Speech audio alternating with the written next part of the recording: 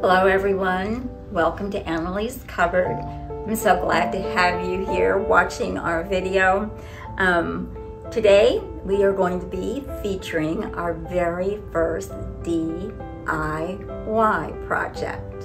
And it truly is a DIY project because our feature is MacKenzie Childs teapot, teacup, and it is inspired by the courtly check design that MacKenzie Childs is so popular for.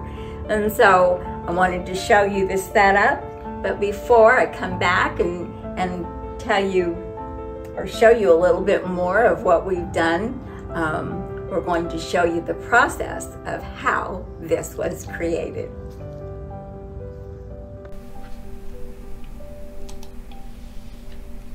Okay, here we go with the process.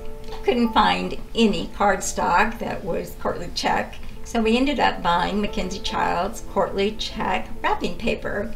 We took some tacky spray and we attached it to the wrapping paper to the 12 by 12 cardstock, and then we trimmed the edges from the wrapping paper to have it line up with our cardstock, and there we go. We have got some courtly check MacKenzie Childs cardstock.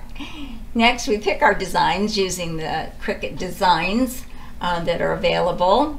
The design is then sent to the Cricut machine, and we start out by just using the plain cardstock, the plain white cardstock, cutting out our teapot design.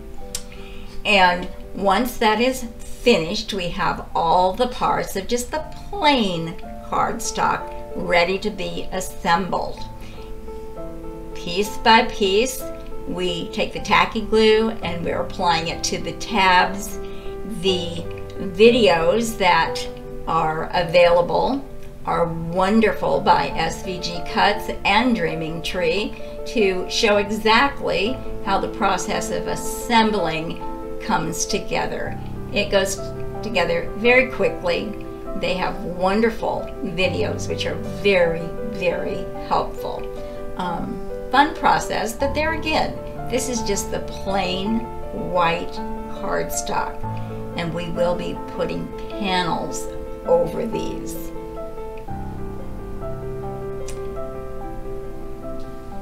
I'm going to show you maybe 3 of those panels being assembled, and then we're going to show you the spout. And here we have the spout, and they're ready to be assembled and attached. We take the spout part and we just kind of curl it a little bit to give it that spout effect. Take the tabs, put the glue on the tabs, and we start assembling that, and there you go. We've got a teapot spout. There again, just the plain white cardstock ready to be put on the base of the teapot. And it's starting to come together, and getting real excited about this point, how it's going to be looking, but it is taking shape for sure. There we go. We're going to be putting in that little spout from the inside, poking it out through the hole, pulling it through, and there we go. We've got a tea spout all ready for our teapot. Isn't it starting to look cute? Now the fun part comes. We take our cardstock that we have adhered the wrapping paper to, and one by one, after we've cut out those panels, we start applying them to the white cardstock base, one by one, all around our teapot until we have it done.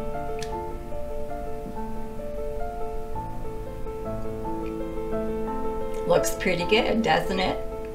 All ready for the final reveal. Now that you've seen the process, which was fun, I wanted to show you the final reveal. This is our teapot. That is all done. And what I did is, after it was finished, I took a glaze to make it look like enamel, and I put it all over the teapot. Had ordered a little topper from Amazon we attached it to a little gold embellishment. And then I took just a gold leaf pin and I outlined, getting it to look somewhat like a MacKenzie Child. And even though we won't have a MacKenzie Childs teapot, I thought that it turned out really, really good. Loved the handle on this, loved the glaze. And then, while we didn't show you the process of the teacup, still the same process. The overlays on the white cardstock, cutting it out, putting the panels, and then also the little saucer. We did have some of the MacKenzie Childs napkins, which I will be using for a tea party in the future, using this as the centerpiece and maybe just as a little display. I did buy a plate. It's not a MacKenzie Childs plate, but it was close enough, and I just used that as a little backdrop to our display. And then my husband surprised me, and he said, look, well, you know how he loves to make these little cards, and this little invitation card says tea time, but he took the pattern of the MacKenzie Child and he used it in the tea time invitation, the embellishments. I just thought that that was just so appropriate that in the future, if I do have a tea party that features this as a centerpiece, I will make sure that these are the invitations that are sent out with it. Thank you so much for joining us today. Before I wrap it up, we also have the little envelopes that my husband made, and it has the same pattern that match the invitation card. But once again, thank you so much for joining us today. This was our first DIY project, and it was so much fun. Thank you for watching. If you haven't subscribed to my channel, I would welcome you to join and subscribing to my channel. Hit that little bell for notifications. And in the meantime, until the next time, you have a very blessed day. Thank you once again. Bye-bye.